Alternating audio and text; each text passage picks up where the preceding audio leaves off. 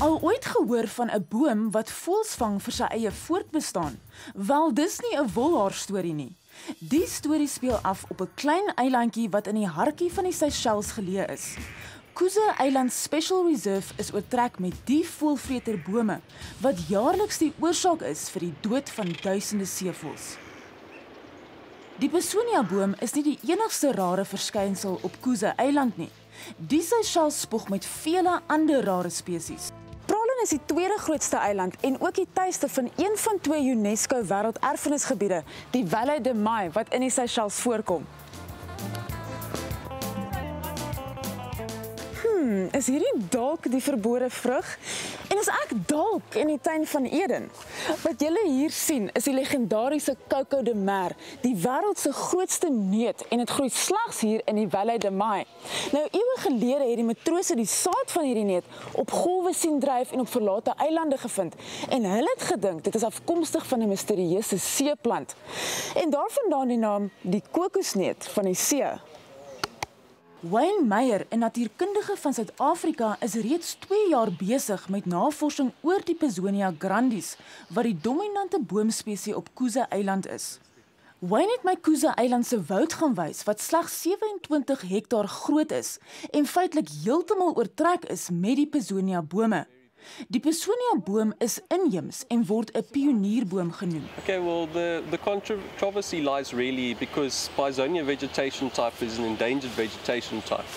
But because seabird populations worldwide are under such great stress, we've kind of decided that you need to look after the seabirds more than the trees, because the trees are not as endangered as the seabird. Met die verwydering van die kokosneutplantasies 40 jaar terug, het die Pisonia as 'n pioniersboom begin oorneem om later plek te maak vir ander inheemse boomspesies, maar nou het dit die eiland oorgeneem. Nie net is die aantal Pisonia bome te veel vir die 27 hektaar eiland nie, maar navorsing 2 jaar gelede het tot 'n ontstellende gevolgtrekking gekom. Hierdie bome het ook 'n negatiewe impak op die seevoëlpopulasie. Hierdie Pisonia boom is verantwoordelik vir die dood van duisende seevoëls jaarliks. Ons het nie veel verder gestap nie voor ons op 'n wit sterretjie kyk en afkom wat in die Pisonia se taaisade verstrengel is. Sonder menslike hulp het die seevoël nie 'n kans om oorlewing nie. This is one of the this is a birds now. chick. It's a chick, yeah. This has been entangled in the Pisonia seeds. Oh no. Just grab it like that, over its neck.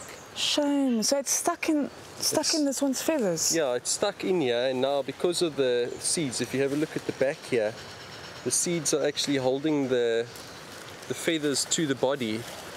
There's one of the seeds there, and more at the back.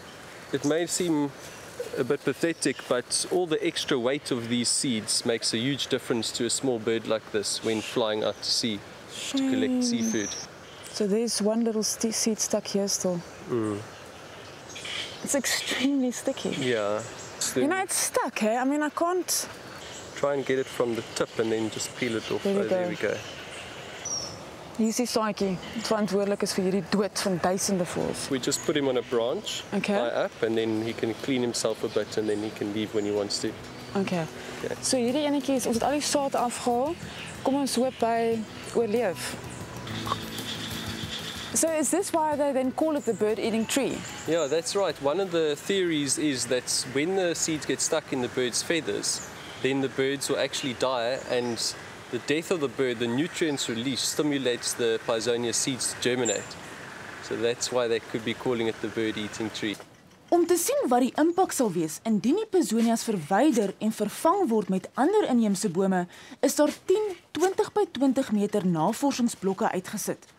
Het toe 'n kwekery opgerig om ander inheemse Seychelles bome te kweek. Toe die bome gereed was om geplant te word, moes hy die groot taak aanpak om die Pisonias te verwyder. Die doel van die projek is om die getal seevoëlvrektes wat in die Pisonia sade verstrengel word te verminder en ook om die woud te help om vinniger weer 'n climax woud te word.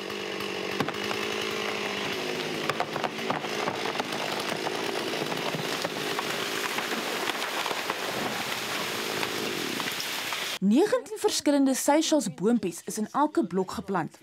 Stompe is om elke boom gepak om die Aldabra skilpaaie wat op die eiland voorkom weg te hou van die aangeplante boompies. 'n Troeteldier vir jou tuin? Ek dink nie so nie. Die Seychelles is 'n toevlugsoord vir verskeie rare spesies van fauna en flora, soos hierdie reuse skilpad, die wêreld se swaarste landskilpad.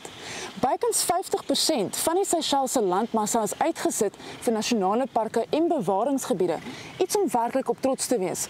Maar dit was nie altyd die geval nie.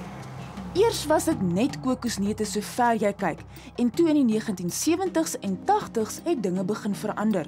Die plantasies het onwinsgewend geraak en is agtergelaat ten gunste van toerisme.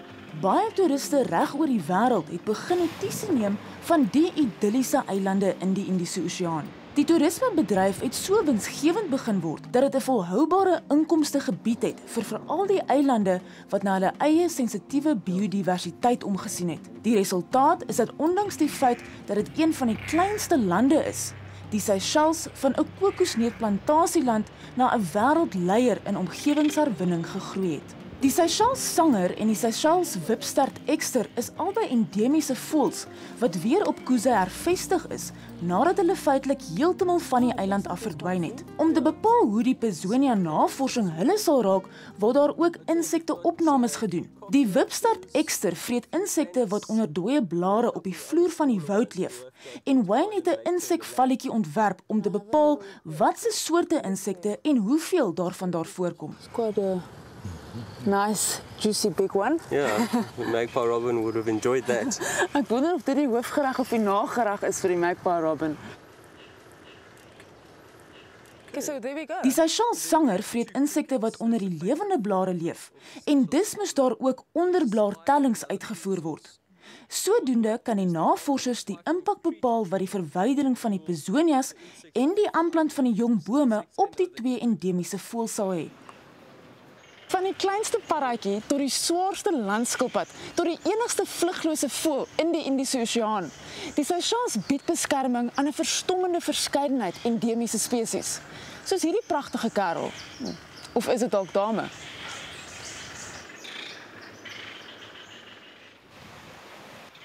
Ian Welmont koördineer al die navorsing en bewaringsprojekte wat op Kuza-eiland plaasvind.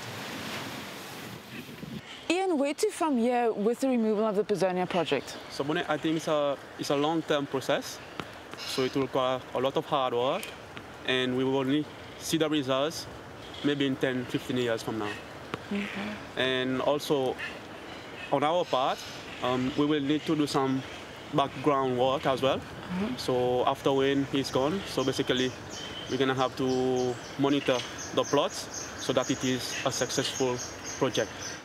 Kuza-eiland Special Reserve, soos die eiland nou bekend staan, kan moontlik die eerste volledige herwonne biodiversiteit in die Seychelles word en so bewys dat die strategie suksesvol kan wees.